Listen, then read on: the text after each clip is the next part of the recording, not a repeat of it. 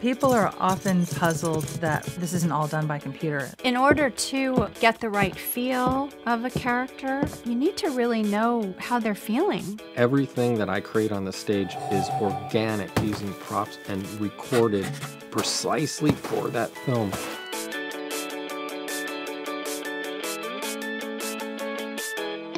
Foley is the art of putting sound effects to picture after a film has already been shot. See that big gust of wind on the right, so I got to focus on that and get that perfectly, each little flutter happening right there. Now it's cut to a huge close-up. When they shoot a film, the sound is concentrated on the actor's dialogue, so we go back and recreate all these sounds for drama and detail, and just to bring the film to life.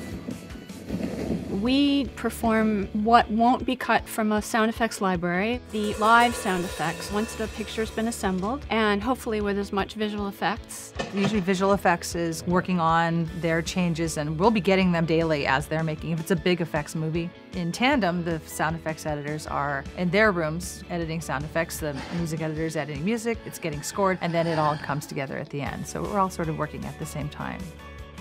I get the film in reels, little 15-minute chunks. They're called AB reels. Then I'm given a list of the sounds that they want me to do. Fortunately, we have somebody who spots the footage for us at this number. On the time code, you go there, and they would like to hear this person's footsteps.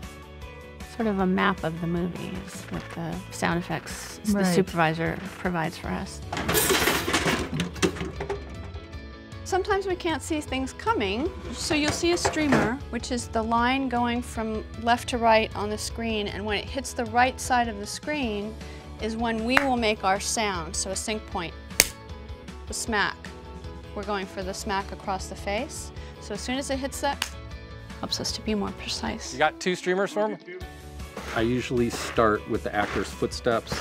That would be the most frequently done sound to add. I can't think of a movie where we don't do human footsteps. Sometimes it gets tricky because the film editing will change and then you got to stop and then punch in it. And people don't always realize we're walking in place. And we have to control our breathing, so you're not hearing my female breathing while I'm doing a heavy man running for blocks. I did a track movie and it was about Prefontaine. I'm looking at the screen going, no way. Because I had to do him and then I'd do the other runners too. So I was running track the whole day. These shoes I'm gonna wear because they have a nice, deep, resonant, authoritative sound and hopefully menacing. It all depends on the shoes you're wearing. This is like a girl's high heel. Listen to your ear, you're gonna hear how clicky it is. So then if I was doing Arnold Schwarzenegger, I couldn't do him in these shoes. You got to go through 50 pairs of shoes, to be honest with you, to find one pair of shoe that sounds good for that character, and then I have different shoes for different characters. Director might have certain sounds that he wants to hear as well in there. Like on Django, he wanted to have those spurs crystal clear. This is really hard to find because it has a magic ring and it's made from the 1800s. You can see the metal. This is coffee grinds, and what this does is just adds a little bit of grit to the surface here. I think it is acting. Are they sad? Are they energetic? Are they drunk? Are they drunk? Yeah. Are they stumbling? Are they Yeah. cautious? Are they Sexy. trying to be quiet? Trying to intimidate?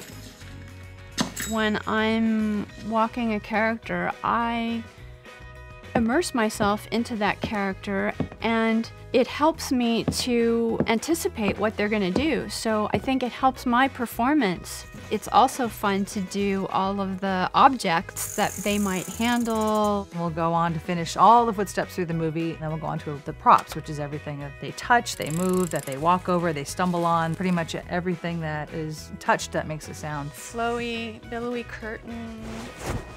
Hopefully it brings you into the reality of the film and not takes you out of that experience. The physical aspect of the job, I think, is so fun. There are injuries, though. People have gotten some serious injuries. I tore my knee, cut myself, burned myself, hitting the knees with baseball bats. When I'm creating a sound, I'm always thinking of how to project that sound or how to make that sound just a little cooler than it is in real life. These tubes are gonna freeze. That's how I got it. There's no sound there. I had to come up with the sound of all these water and freezing. The mixer's gonna pitch me down and make this liquid sound thicker.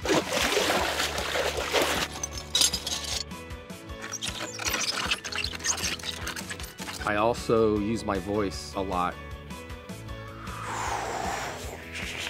I'm just gonna carve with my voice or the water apexes around different regions. That's just gonna give it just another dimension.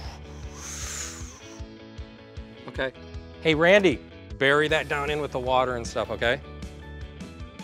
Okay, we're gonna play back. Here's water, the crackling, and then my voice. I hide my voice underneath these sounds and I layer different things with my voice that are altered by my mixer. Randy's back there. I collaborate all day with him. Gary likes to put his own spin on things, and it's kind of exciting for me because it gives me the opportunity to enhance the sound by using plugins and outboard equipment. He's using his audio gear to enhance my sounds and make them bigger than life. So the Foley mixer is very, very important to my process. People sometimes think that mixers are just recording up there, but he's thinking, he's creating, he's looking at through his vast amount of plugins, and he knows what they do and what if I combine these and where they're going to fall in the chain, maybe affects how the sound comes out. He's an equal member of the team. It's really fun. It's like being in a band.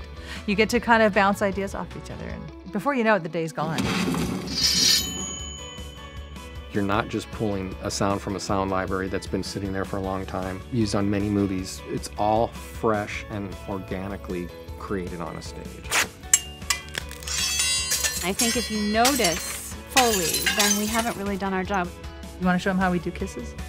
Okay.